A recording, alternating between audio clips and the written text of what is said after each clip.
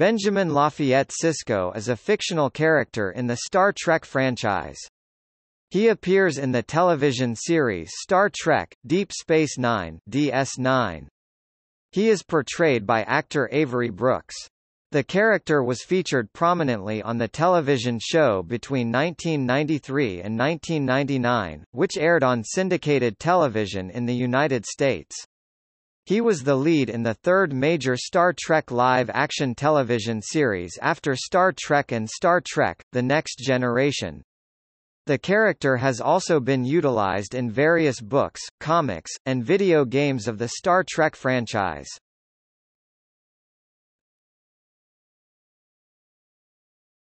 Topic: Character history.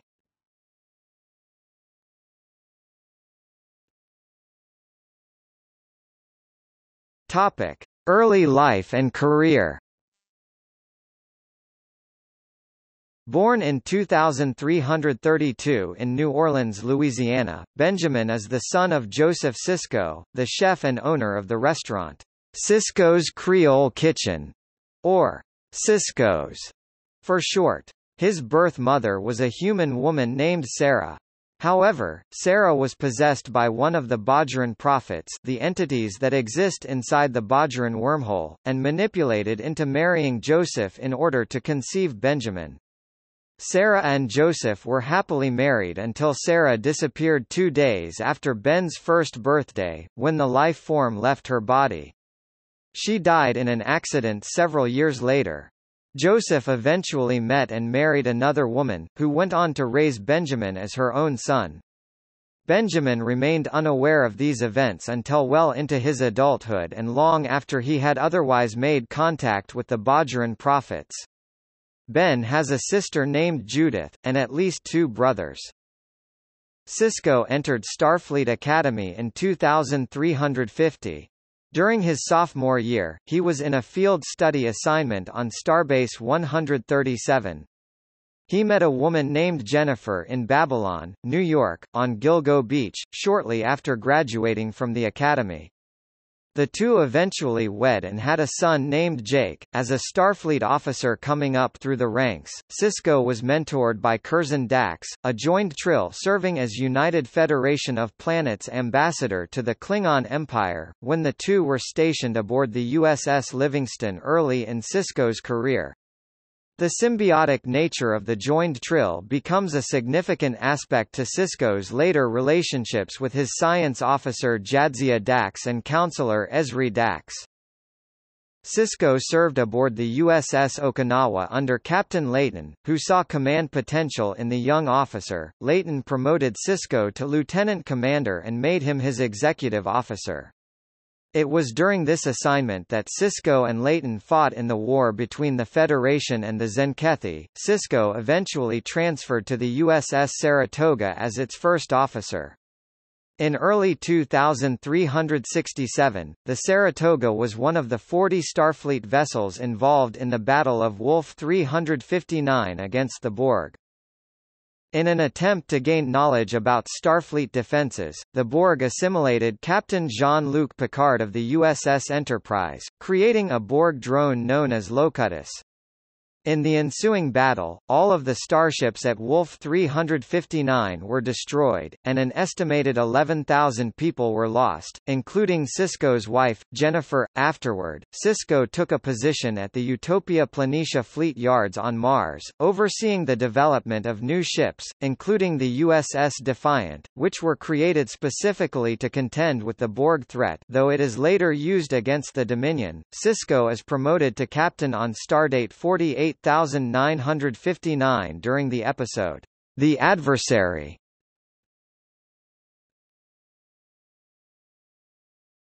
Topic: Deep Space Nine. In 2369, Sisko is assigned to the Bajoran sector to command Deep Space Nine and to help Bajor's recovery from the recently concluded Cardassians' occupation, shepherding them toward possible membership in the Federation. Sisko and his son Jake reluctantly take up residence on the station. Recognizing that the assignment on DS9 is not an ideal environment, in which to raise a son, Sisko contemplates resigning his commission. Adding to Sisko's discomfort is the presence of Captain Picard, who briefs him on his mission. Sisko continues to harbor deep resentment toward Picard for his role, however unwilling, in the death of his wife. Upon Sisko's first visit to Bajor, the Kai, Bajor's spiritual leader, Opaka Sulan, labels him, "the emissary of the prophets," and gives him one of the Bajoran orbs, that supposedly comes from Bajor's prophets. By studying the orb and nearby stellar phenomenon, Jadzia Dax finds a location of unusual activity in the nearby Denorios belt. Traveling there, Dax and Sisko discover the first known stable wormhole, the other end of which connects to the Gamma Quadrant. During their return trip through the wormhole, Sisko and Dax encounter the mysterious entities living within it. The devoutly spiritual Bajorans believe the wormhole to be the Celestial Temple, and the entities to be the prophets, respectively. These entities exist outside linear time. Sisko's first contact with the entities is awkward and difficult for both parties, but the encounter helps Sisko recognize that he has never allowed himself to move beyond the bitterness and grief of losing his wife, as well as his anger towards Picard. After leaving the wormhole, Sisko embraces the opportunity to move forward and command Deep Space Nine and adopts a less hostile attitude towards Picard before his departure. After the station is moved to the mouth of the wormhole to firmly claim it for Bajor, it becomes a new hub of scientific, commercial and political activity. Sisko at first clashes with Major Kira Nerys and on more than one occasion has to rein her in by asserting his authority. However, as time passed, the two came to have great respect for and trust in each other. Their relationship reached a new level of personal comfort when Sisko was injured during a battle with the Dominion and Kira did her best to care for him, telling him a story and praying to the prophets in process. During this, she realized that Sisko had kept her at a certain professional distance because of his role as the emissary, but this softened after this event. Sisko's assignment to the station also saw him reunited with an old friend in a new form. Jadzia, a female Trill and the current host to Dax, had been assigned as the science officer to Deep Space Nine. The Dax symbiont had previously been joined to Curzon Dax, a Federation diplomat who had been an old friend and mentor to Sisko early in his career. Indeed, Sisko would call Jadzia, "Old Man," the same nickname he had used with Curzon. Sisko would, at times, seek Dax's advice and she would also ask his at times. Most especially when the symbiont belonging to one of Dax's previous host's wives arrived in a new host and Dax felt conflicted. When the Dax symbiont was passed on to a new host due to the death of Jadzia, Sisko acted as something of a mentor to the new host, Ezri Dax. Ezri was a young and inexperienced officer that had been joined to Dax when the symbiont's health seriously declined en route to the Trill home planet and a new host was required to save it. Ezri had not been prepared to be joined and had never wanted to be, so joining with Dax was rough for her. Sisko met Ezri for the first time while he was still on extended personal leave on Earth, and Ezri subsequently assisted the Sisko family in their search for a new Bajoran orb. Upon meeting Ezri, Sisko promised to help her through the transition of being joined as well as helping her come to terms with the reality of her situation, and Sisko found comfort in having his friend back, if even indirectly. After these events, Sisko returned to duty and arranged for Ezri's transfer to the station and posting as the station's counselor. The wormhole's discovery cements in Opaka's and other Bajorans' minds the notion that Sisko is the emissary of the prophets, a title and set of responsibilities which initially makes Sisko uneasy, forcing him to walk a fine line in avoiding any violation of the Prime Directive. However, Sisko warms up to and eventually embraces his fated role in the Bajoran faith. When Sisko leads the Defiant into the wormhole to intercept a Dominion fleet, the prophets intervene. Sisko, at this point, has not fulfilled his destiny. To ensure that he survives, the Prophets erase the Dominion forces from existence. Sisko plays a critical role in the intrigue of the Alpha Quadrant. His actions prove key in the security of Earth and the whole Alpha Quadrant. Examples include when he meets his former captain, Admiral Layton, and learns that he planned on overthrowing the Federation government. Layton framed Sisko as a shapeshifter who infiltrated Starfleet by faking a blood test. Sisko subsequently escaped custody with the help of Odo and stopped Layton's plans. During the Klingon invasion of Cardassia, he is crucial to exposing the shapeshifter impersonating Klingon General Martok. Sisko's exploits continue during the Dominion's invasion of the Alpha Quadrant, eventually working alongside Vice Admiral William Ross to help plan massive actions against the Dominion and their Cardassians and Breen allies. Sisko's contributions to the war effort are sometimes more surreptitious, such as his clandestine work with former Obsidian Order operative Elam Garak. Specifically, Garak and Sisko work to bring the Romulans into the war by creating an elaborate ruse. He and Garak, with the help of a petty criminal, create a sophisticated holoprogram, specifically the recording of a high-level Dominion meeting planning the invasion of Romulus. They were to then give the fabricated evidence to Senator Vreenek, a Romulan senator visiting the station who had staunch pro-Dominion leanings. As the ruse progressed, however, due to several unforeseen complications that arose along the way, Sisko was grudgingly forced to set aside an increasing amount of his moral certainty to make the plan a success and save the Federation, such as bribing Quark, and becoming an accessory to murder twice over. Vreenek discovered the forgery quickly enough, and angrily departed the station, determined to expose Sisko's plan to the entire quadrant.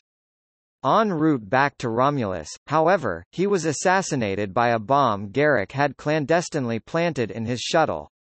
Ironically, it wasn't the holoprogram itself, but Vreenek's assassination that brought the Romulans into the war, since the Tal Shiar, the Romulan equivalent of the Obsidian Order, believed the senator was assassinated by the Dominion after he found evidence of their planned invasion, and not by Garak, after discovering the data rod containing the holoprogram of the invasion plans that the Tal Shiar assumed he was bring back to Romulus to warn his government, and any errors or flaws in the data stored within the rod was due to damage from the explosion and not because it was a sophisticated forgery.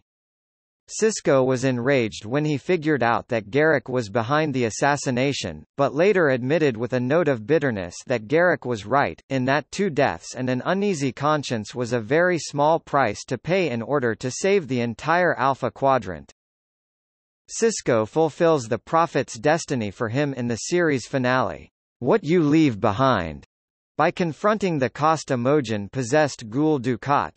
They fight, and Dukat seems to be the winner, but in a last effort, Sisko throws himself and Dukat into the fiery abyss of the Bajoran fire caves, and Sisko is pulled into the Prophet's plane of existence to live with and learn from them. Sisko imparts a farewell to his new—and pregnant—wife, Cassidy Yates, informing her that although he does not know when, he will eventually return to her.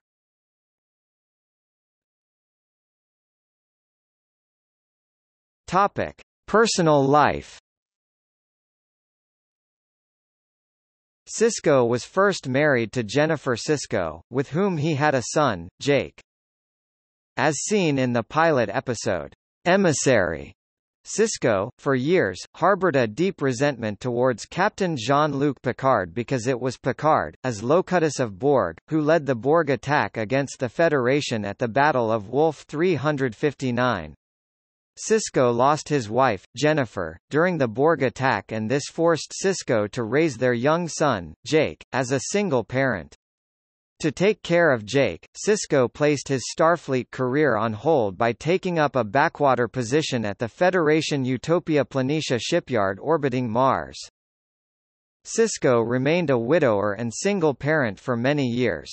Eventually Sisko reluctantly accepted a posting as commander of Deep Space Nine orbiting the planet Bior, where he eventually married a space freighter captain, Cassidy Yates. Sisko loves baseball, a sport that has largely disappeared by the 24th century but is kept alive by a small group of aficionados. He keeps a baseball on the desk in his office given to him by an alien impersonating Buck Bokai, Sisko's favorite historical baseball player halfway through the first season, and often picks it up and tosses it around when deep in thought.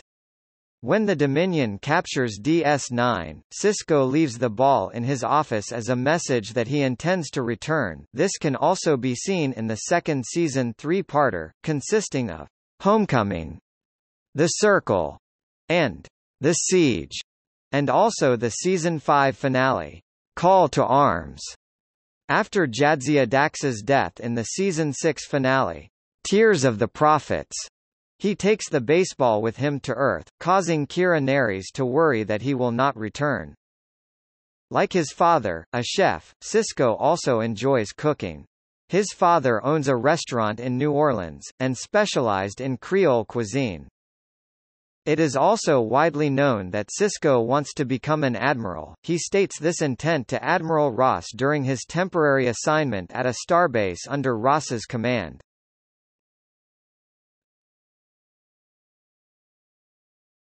Topic: Alter egos. Sisko can also be identified as two other characters in the Star Trek universe. Topic: Benny Russell. In the episode, Far Beyond the Stars, Sisko considers resigning his commission after losing an old friend during the Dominion War, and the Prophets intervene, making Sisko briefly live the life of Benny Russell, a science fiction short story writer in 1950s America.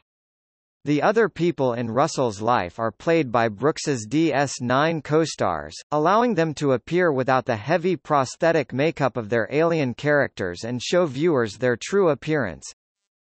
Every day, Russell faces the prejudices of his world. His publisher does not even allow his photograph to be printed. He writes a story called Deep Space Nine that takes place in a universe without prejudice and bigotry. However, his publisher refuses to release the story because he makes the commander of the space station a black man. This injustice eventually drives Benny insane. Soon after, Sisko finds himself back in the 24th century, understanding his place as aboard the station but questioning the nature of reality. Later, in Shadows and Symbols, Sisko experiences more flashbacks to his life as Benny Russell, now in a mental institution, obsessively writing the episode, synchronously, on the wall. Although it seems to be left ambiguous as to whether Benny is real or the Prophet's creation, at the end of this episode, the wormhole alien he was hunting says, "The Costa Mojan tried to stop you with a false vision," implying that the Pa race were implanting the Russell fantasy into Sisko's mind to throw him off his mission. Gabriel Bell. Due to a time travel incident depicted in Past Tense Season 3 Episode 11 and E12, Sisko is transported to early 21st century Earth where his presence unintentionally causes the death of Gabriel Bell, an important figure in early 21st century America. Sisko takes Bell's place to preserve the timeline. Sisko as Bell instigates the Bell riots, which helped change the course of human history. Although Sisko is successful in fulfilling Bell's destiny and preserving the timeline, historical images of Bell after this point show Sisko's image.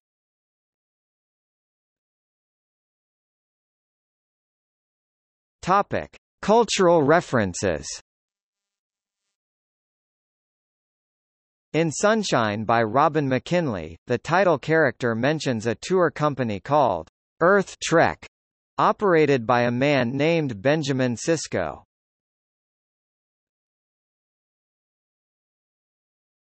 Topic: Reception. In 2009, IGN ranked Sisko as the fifth best character of Star Trek overall. In 2012, Paste magazine rated Sisko as the number 9 character of all Star Trek live-action television shows up to that time. They note the character's interest in baseball, that he helps exoplanet Bior recover, and takes on the Dominion aliens. In 2016, Screen Rant rated Benjamin Sisko as the 4th best character in Star Trek overall as presented in television and film up to that time. In 2016, Sisko was ranked as the 2nd most important character of Starfleet within the Star Trek science fiction universe by Wired magazine. In 2017, The Washington Post ranked Sisko as the 2nd best captain of Star Trek, and compared him to the American WW2 general and U.S. President Eisenhower. They note how he tried to raise his son on the wayward space station despite being widowed, while contending with crew of dubious loyalties. In 2017, Space.com ranked Sisko the 5th best captain of Star Trek. In 2017, Screen Rant ranked the Sisko the 3rd most attractive person in the Star Trek universe, in between Seven of Nine and Nyota Uhura. In 2019, Cinema Blend ranked Sisko the 4th best Star Trek Starfleet character of all time. Sisko was rated as one of the top 7 time travelers of the Star Trek franchise by Nerdist in 2019, especially for his time-traveling adventures in Trials and Tribble-ations and Past Tense. In 2018, CBR ranked Sisko the 3rd best Starfleet character of Star Trek, in between Janeway and Picard.